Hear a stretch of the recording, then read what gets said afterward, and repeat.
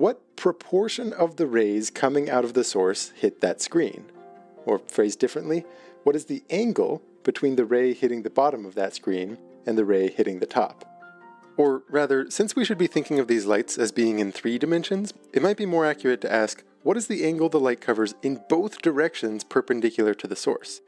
In spherical geometry, you sometimes talk about the solid angle of a shape, which is the proportion of a sphere it covers as viewed from a given point. You see, the first of 2 places this story where we should be thinking of these is going to be useful is in understanding the inverse square law, which is a distinctly 3-dimensional phenomenon. Think of all of the rays of light hitting a screen 1 unit away from the source. As you double the distance, those rays will now cover an area with twice the width and twice the height. So it would take 4 copies of that original screen to receive the same rays at that distance, and so each individual one receives 1/4 as much light.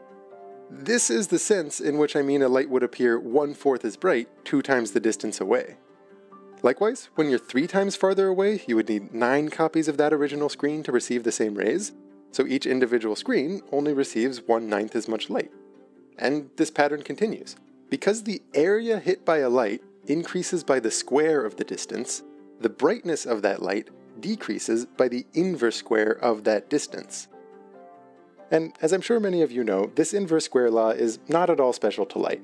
It pops up whenever you have some kind of quantity that spreads out evenly from a point source, whether that's sound or heat or a radio signal, things like that.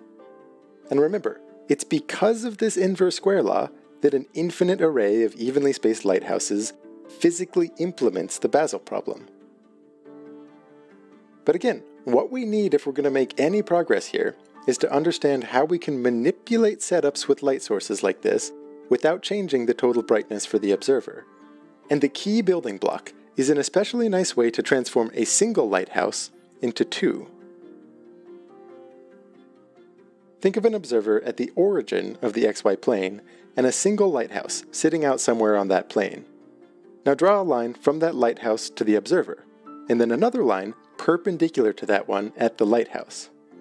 Now place 2 lighthouses where this new line intersects the coordinate axes, which I'll go ahead and call Lighthouse A over here on the left, and Lighthouse B on the upper side. It turns out, and you'll see why this is true in just a minute, the brightness that the observer experiences from that first lighthouse is equal to the combined brightness experienced from lighthouses A and B together. And I should say, by the way, that the standing assumption throughout this video is that all lighthouses are equivalent. They're using the same light bulb, emanating the same power, all of that.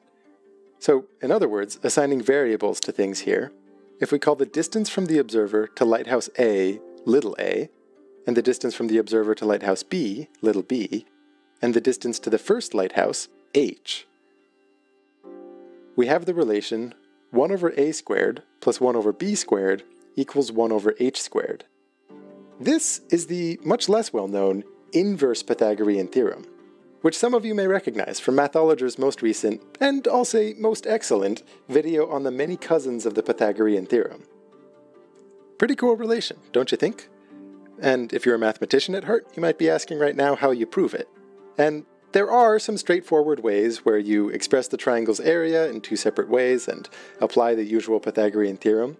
But there is another quite pretty method that I'd like to briefly outline here that falls much more nicely into our storyline, because, again, it uses intuitions of light and screens.